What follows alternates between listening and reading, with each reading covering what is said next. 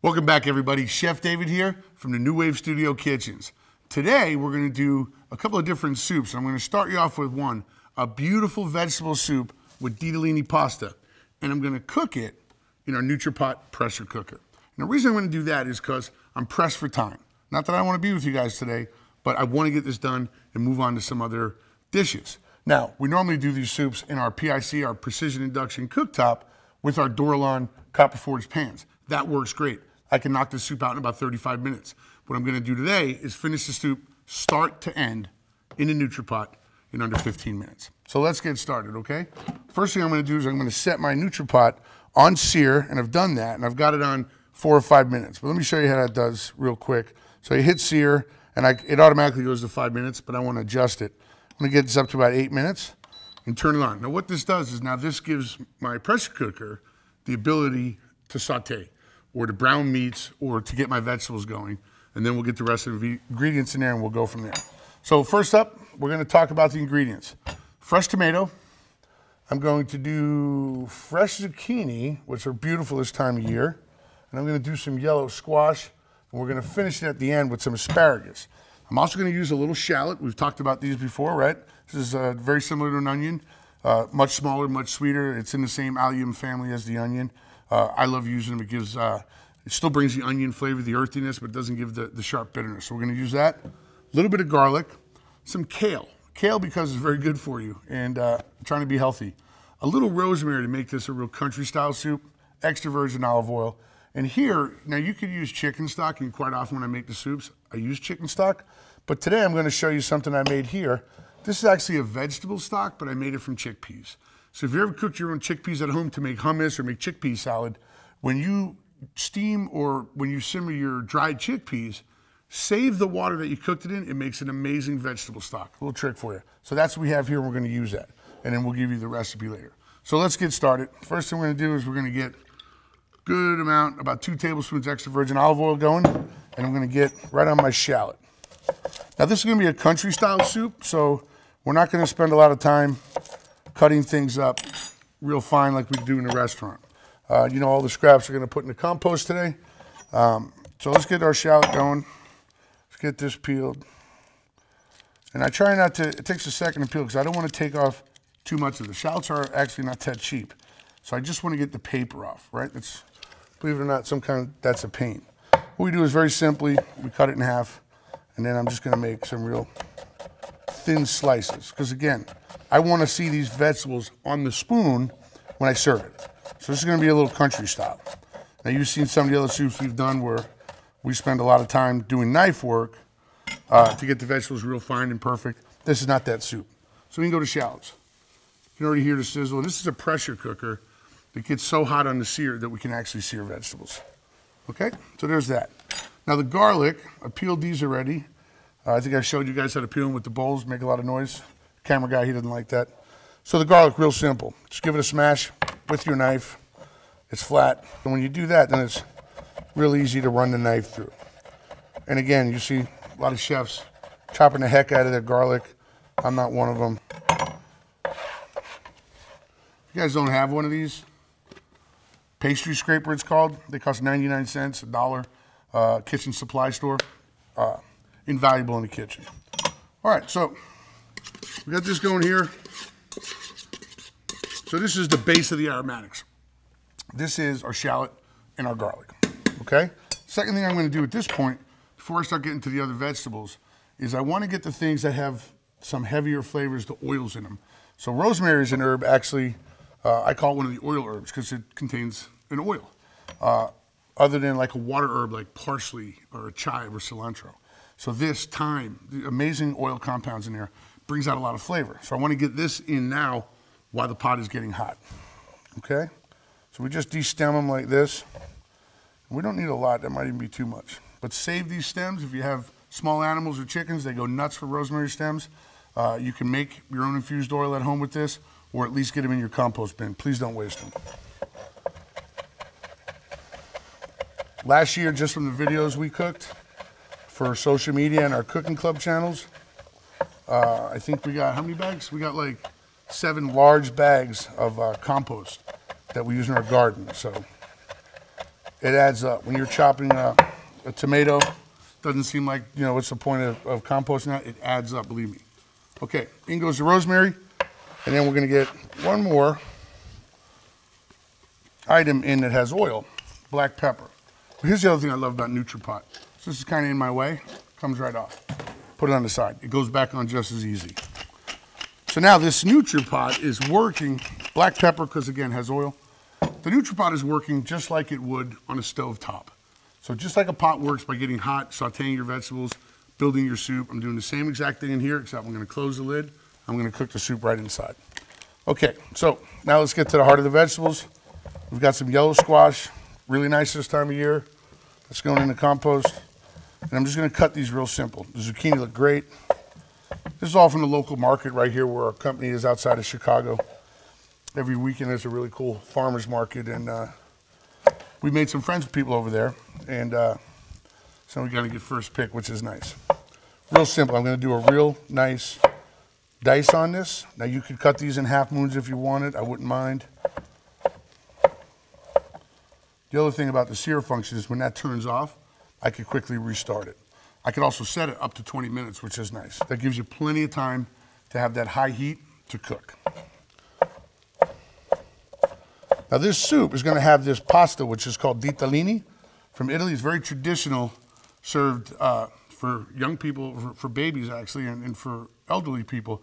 Cooks very quickly, and it's almost always found in a soup or a broth or a brodo. Sometimes you'll see it's called tubetti, but I call it Ditalini. It's how I was taught as a kid, and that's what we're calling it today. But I like the contrast that it makes in my soup with the vegetables. So that's it, a couple planks, a couple cubes. And before I start adding these, let's take a look at this. I'm actually getting some real fragrant aromas from here, and I'm actually getting some nice, look, this is a pressure cooker, guys. I don't know if you can see this, but it's actually so hot in there, it's actually browning my shallots and my garlic. And I'm getting the most beautiful aromas right now from the rosemary, black pepper. That's pretty cool. Just the fact that it gets that hot is really, really, really makes it a good kitchen tool. Now, chefs across the country, you can see videos all over YouTube for professional chefs in restaurants actually using pressure cookers now, doing everything from short ribs to braised chicken, etc. So it's become really a ubiquitous tool, not only for home cooks, but actually professional chefs. I actually have quite a few chef buddies here in the Chicago area that are using our larger size NutriPots, and they say a lot of good things about them. They don't always say good things about me, but they say a lot of good things about the NutriPot, and that's okay. So finish the yellow squash, knock out the zucchini, and that's gonna turn off. So let me show you that real quick. But getting it back on is really not a big deal. And if you have questions about this, you just call our phone number and we'll be able to walk you through it. But I'm really impressed with this, guys. This saves us a lot of time in the kitchen. Actually saves us a lot of time in the test kitchen when I'm actually working on other units. Say we're working on a recipe for our air fryer, or for this, sometimes we'll just pull out the pressure cookers and go, okay, let's get this done quick. So you guys can see the amount of vegetables I have in here. And I think what you're gonna see is that this is gonna be a pretty hearty soup because it's not gonna be swimming in a ton of broth. It's actually gonna be pretty nice. Let's do one more zucchini real fast. And it's this simple, right? I've worked in restaurants and hotels around the world. The food we do, sometimes very complex. Takes a lot of people to prepare it. Stuff I want to teach on Cooking Club, to bring to you guys on social media.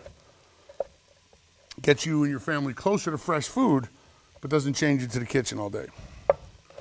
And actually, that's not a sales pitch, but pressure cookers actually can be a big part of that. And actually, if you read the manual on this one, you can actually program it where this would start your soup or your stew at a later time. And later on, I'll even show you how to use it as a warming station or even a slow cooker. All right, so let's get the soup going so we can clean up, and I'll show you how to get this going. But if you guys can smell this, this is amazing. Now you can see the black pepper getting toasted in there. The rosemary starting to come through. All right, so now, a couple more things. Fresh tomato, beautiful garden tomato. This one, again, farmer's market about 1.5 miles from here. You can actually smell it from here. There's no wax or anything on it like you get at the supermarket. Completely different. But when I put the tomato in, what that does is automatically it gives off liquids to the stew, or to the soup rather, and I don't want to cool the pan down yet because I'm still looking to get a little more char and caramelization from the onions, and now maybe even the zucchini and the squash, okay? There you go. Got a jumper. Okay, so the kale could actually go in now. Start cooking that. Kale, very hardy. I peel the stems off. We wash the heck out of it. As you get lower down, you see the stem gets real thick. Could you eat it? Yeah, sure, but I don't like it. It takes too long to cook. So we peel them off and we basically use the outer leaves. See if I can find one with a stem my sous chef missed. Yeah, here's one. So look, I take the leaves off to come off simple, but the stem is pretty sturdy. But again, compost, and if you have small animals, especially chickens, they go wild over that. So restarted this. I think you guys can actually hear it. That's what you want to hear when you're sauteing a vegetable soup. You want to hear the noise. So in we go with some kale. And again, if you see the stems, if you're a little sous chef at home, missed them, just pull them off. It's not that big a deal. I'm saying that because my sous chef's sitting right over there. Nice job, guys. Thank you. I have a great staff. My staff is amazing. Wouldn't be able to do this without them. Okay, so now we let this cook down. Now, what didn't I put in here? I put black pepper. I didn't put its brother in. Salt. Why not? Salt, when you mix it with vegetables over this heat, pulls moisture out, creates steam. I didn't want to create steam. I wanted to create some caramel on the onions and on the garlic, and I did that. So now once I get everything in, then I can go ahead and I can add a little salt to it now, let it cook, and then afterwards, before we serve it, we can add the salt and adjust the seasoning. So 2 last things to go in here. One, I'm gonna get the pasta in now. And because it's sitting on top of the kale, I'm not worried about it sticking to the bottom or something like that. And then we're gonna get a little tomato in here. And I'm not even worried about seeds, right? This is a country soup. Could we peel and seed these? Yeah, we'll do a demo video of that for you one day. But right now, the only thing we can take out of this maybe is the stem. But if you cut them the way I just did, straight down, you only get the stem on 2 pieces instead of having to dig a big hole out in the middle of the tomato, which I think is crazy. Look, a quick dice on this. Doesn't take long. Run your knife over it. Take your time, be safe. Okay? I can go fast, but I practice for years. But if you guys keep doing this, if you keep cooking at home, especially with your loved ones, it'll get easier for you. And like everything else, the easier it becomes, or the more familiar you are, the more exciting it is, okay? So these days, I think one of the best things you can do is be at home with people you love, people you care about, and share some food. And look, this dish, I put 1 big zucchini, big yellow squash, a little onion, a pound of pasta went in there. It's gonna get about 4 cups of vegetable stock and a tomato. This whole dish cost about $2, all right? $2 to sit around with my family or my friends and share something. Think about that, okay? So that's it. Now this is a pretty good sized tomato, so I'm gonna guess at the end here we probably have about 6 ounces, just under ½ a pound of tomato, but that's okay because they're gonna stew down and they're gonna bring a lot of acidity to this. Again, this is why this thing is amazing. Just get a little scoop. Chef trying not to make a mess as usual. It's okay, the sous chef will clean it, I think. I hope. Okay, so that's my tomato. That's it. So let's take a look. Already starting to get, can you hear that? Look at the color change on the kale. Isn't that amazing, guys? Turns bright green with this incredible heat in the NutriPot. That, to me, looks like a beautiful soup. I'm gonna get my 4 cups in. It's gonna be about ½ of this, right? Immediately goes quiet because the stock closes it. We get a good pinch of sea salt. It's the only salt we use here. Okay, now the other thing we could do in here, and I was debating whether I wanted to do it for you or not, because it depends on the seasonality. is fresh corn. Believe it or not, right here in Illinois, we actually have amazing corn. We're right in the heart of the prairie, so this is good stuff. We buy it, we clean it here. Again, we get it locally. But you could use frozen corn. Why would you? Don't use canned corn. Please, just don't do it. If you don't have the fresh corn, just do what I can do is just admit it, or you can put it in. Look, corn is easy to clean. Cut it in half, right? Be careful. Take your knife and just run it down the sides like this. Now with these stems here, first of all, obviously, crazy chickens love them. But if you have enough of these, you put these in a pot with a little water and a cup of milk. Let it simmer. If you have some herbs like fresh thyme or a bay leaf, let it simmer. You'll make the most amazing corn stock from which you can make a beautiful corn soup. All right? So the next and last step I'm going to do is I'm going to put the lid back on the NutriPot, right? That's simple. And we're going to clean up this mess. I'm going to show you how to program this real quick. Now, we have the presets on here. And one of the things I love about the preset, right, is that, so look how easy, this is the other thing I love about this lid. Slides right on like that. It's that easy, guys, really is. Let's get the lid closed. Make sure it's locked. You hear the little bell? I'm going here to soup. So the soup one will give you 15 minutes. It's pre-programmed. This pasta soup with these type of vegetables, I don't need to cook it that long. Also, you have to factor in the preheating as it's coming up to temperature. So I'm actually going to drop this one down. Let's go to 10 minutes. And that's the best thing about our preset buttons that we came up with is that they're adjustable. Hit start. It's going to preheat the pH, and then it's going to count down from the 10, and we're going to have the most amazing soup. What I'm going to do now is I'm going to clean up this mess with my sous chef. When we come back, we're going to plate up the most amazing Ditalini soup, or zuppa verdure. Welcome back, everybody. Chef David here in the NuWave Kitchen Studio. And now let's finish the plate up on that amazing Ditalini verdure soup that we made. Beautiful soup with pasta, done quickly in only 10 minutes in the NutriPot electric pressure cooker. So, you know about electric pressure cookers, there's two ways to release the steam. There's what's called a natural release, which basically means you turn the unit off, unplug it, my recommendation, and just leave it until it completely cools off and the steam will come out, and then you'll be able to open the lid. Or you can quick release. The thing I like about the NutriPot is we actually have a quick release lock, so I don't have to stand here and hold the button while the steam comes out. So let's get this released. I love that sound. I don't know why. I'm like a kid around there. My son laughs when that happens. I don't know why. But we let all the steam come out. Now, while that's releasing, let me set up a few more things I want to show you for this amazing soup. I had a soup very similar to this traveling through Italy years ago. I've done this actually in restaurants I've actually worked in. So let's do this. We're going to take a clove of garlic, peeled, and I'm just going to rub the bottom of the bowl, right? I don't even need chunks or pieces of garlic. I'm just trying to get the oil.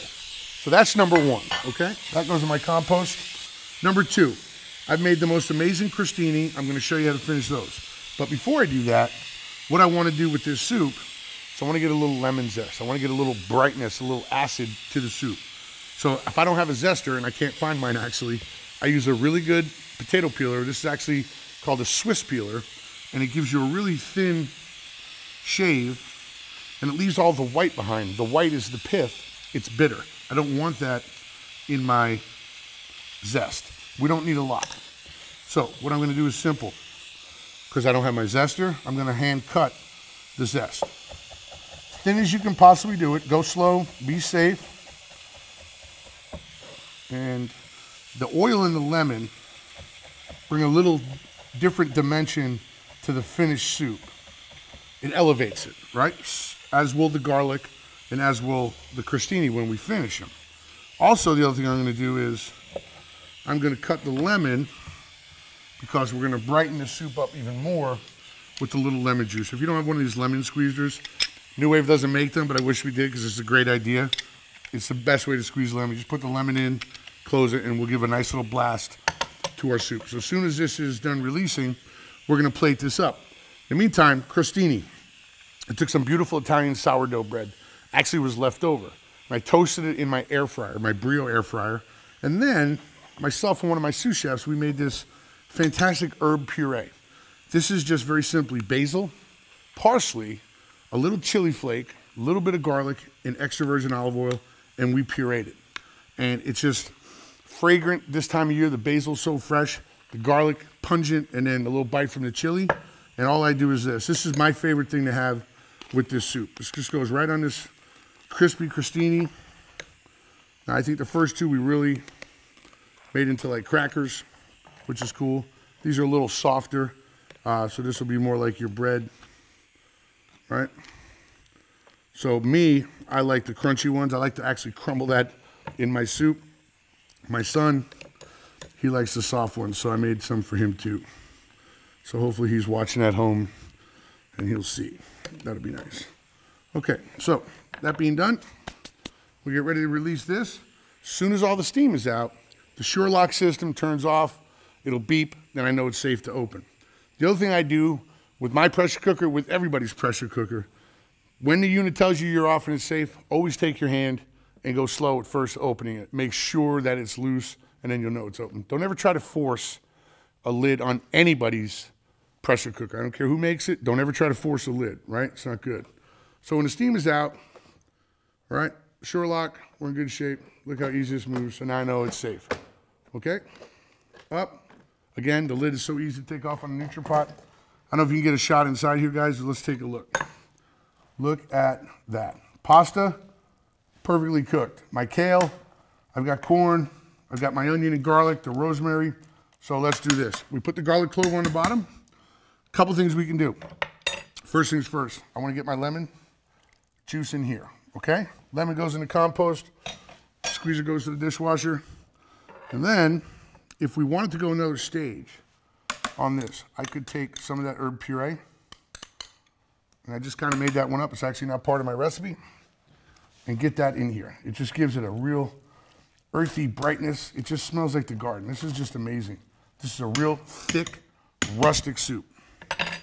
Bowl, smells like garlic, beautiful. We put that in there. Now, let's get to the heart of this dish. This actually eats, my opinion, more like a pasta dish than a soup dish. But if you can see this beautiful broth in here, how amazing this is. We get some kale, try to clean up a little bit. Chef always makes a mess, you guys know that. Look how simple this is. We put a couple of crostini right on the plate. And then the lemon zest, I like them big like this. I think this is better, but if we want it, we could easily run our knife over it. But when you bite into a piece of fresh lemon peel, you get an amazing blast of lemon oil.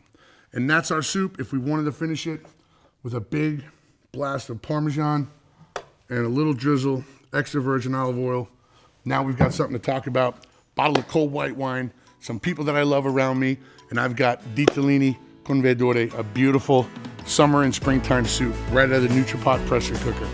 Thanks, guys. We'll talk again.